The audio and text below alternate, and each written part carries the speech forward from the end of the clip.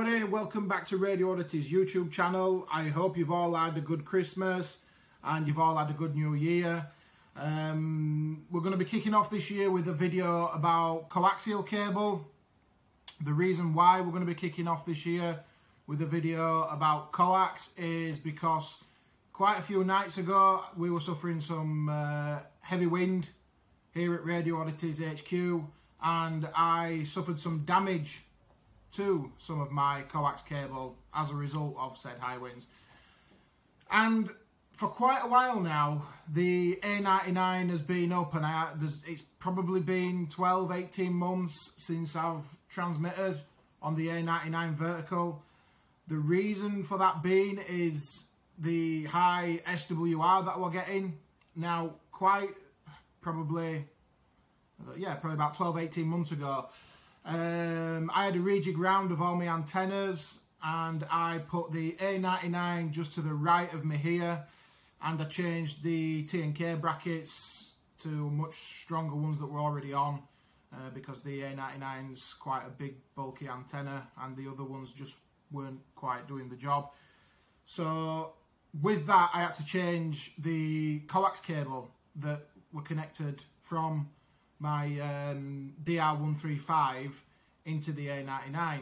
I had to use a longer piece of coax because we changed from on this side of the of HQ in front of me to the right. So anyway, cutting a long story short, the coax got changed to a longer piece. It was the only piece that I had left on me. I don't know where this piece of coax came from. I've got loads of random lengths and whatnot.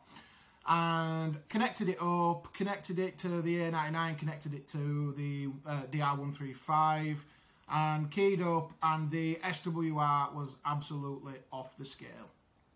And for the life of me at the time, I couldn't figure out why. I'd checked everything, I'd messed with the tuning rings, it were working fine before, and I am probably guilty of doing what most ham radio operators do.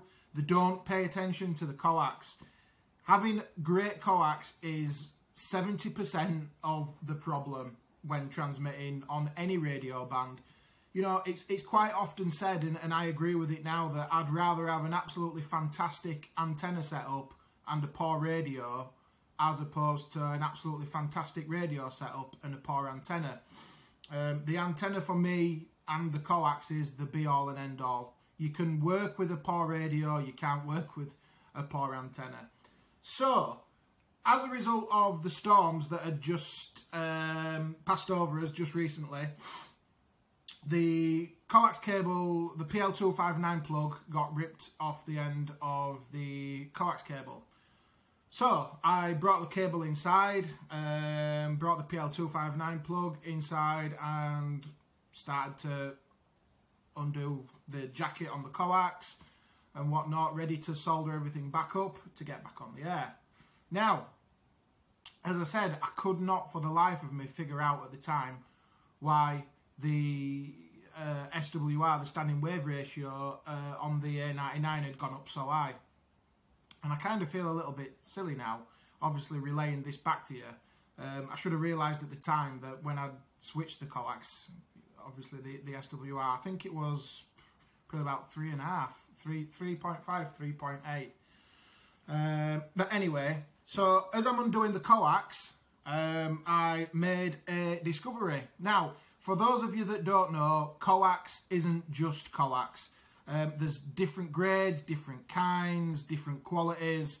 The main ones that we use in ham radio are RG58, which is mainly what I use all over. I just find it a good solid coax.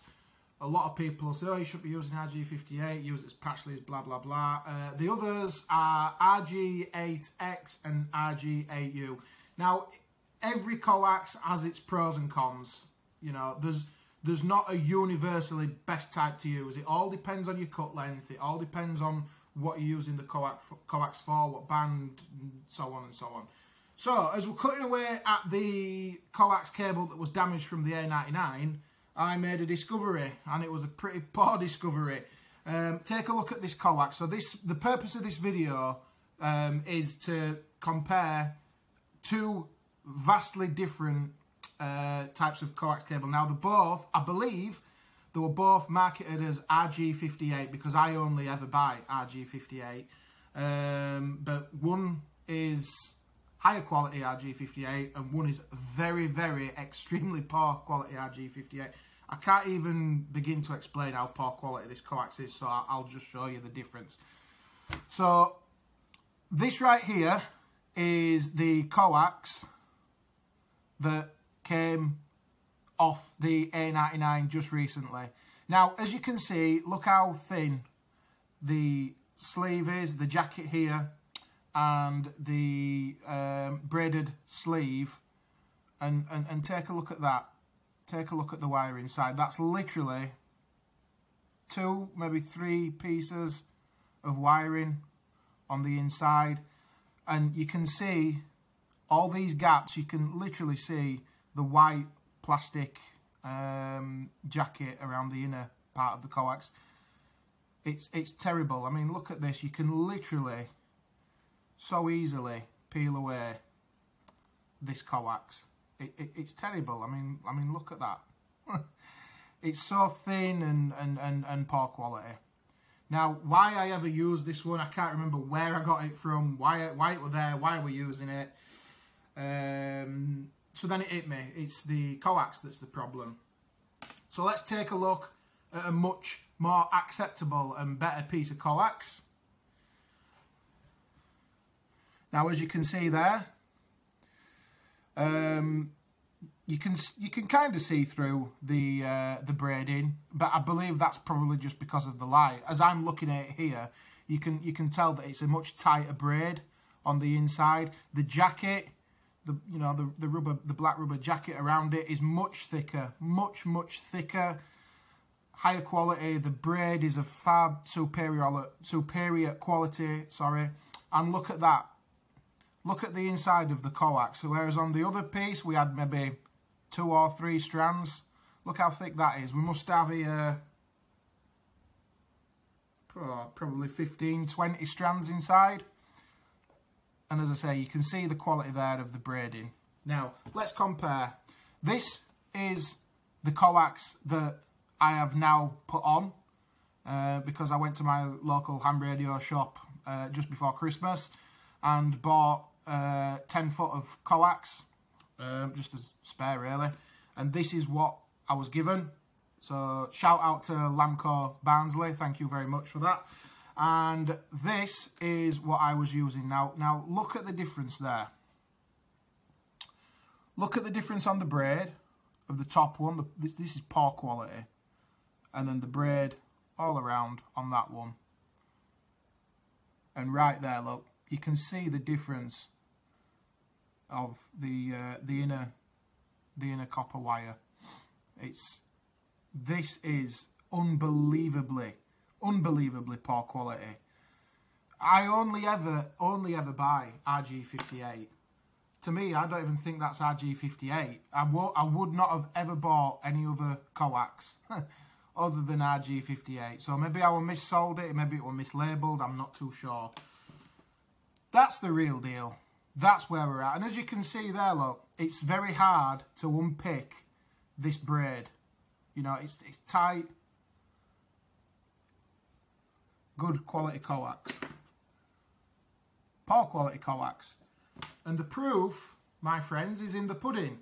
So when I soldered the PL259s on either end of this type of coax, this is just an offcut, an example from that length that I wanted to use for the video. So this piece of coax is what's now running from the DR135 into the A99.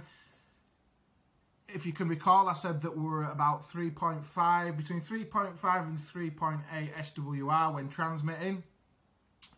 Keyed up, and the SWR was around 1.4. Between 1.2 and 1.4. I'd say mostly 1.4. So literally, it's halved the SWR. For this reason alone, I didn't touch the antenna, I haven't touched the radio, I haven't changed the power settings, I haven't changed the tuning rings on the A99. It is literally down to coax. I can't stress it enough. if you're new to ham radio, if you're an old hand and you don't pay it much attention, but this is probably particularly to newbies, use good quality coax. This is where it's at. You know, don't use this stuff. I didn't realise at the time that this was such poor quality coax. I probably put it on as a stopgap and forgot that I was using this. Use high quality coax. You will see a world of difference. Your SWR is going to come down. You don't have to mess about with your antenna. You don't have to mess about with your radio. The noise on the bands is going to come right down. This is what you want to be using. So, if you want to learn, if you want to take anything into the new year, it's pay attention to your coax cables and pay attention to your antenna. We can all have a £3,000 radio, and yeah, it's great. It does every single band on every single mode. But if you don't have a good quality antenna, you don't have a good quality piece of coax running to it, you're going nowhere. You know, I can't stress it enough. That's what you want to be doing. Don't concentrate on the radio. Yeah, get yourself a nice radio, but get a better antenna. Right. Thanks for watching the video, everybody. I hope you take my advice and check all your coaxes. Make sure you're not running anything poor quality, and don't buy anything poor quality either. So, thank you very much. Have a good new year, and thanks for watching and subscribing. 7-3.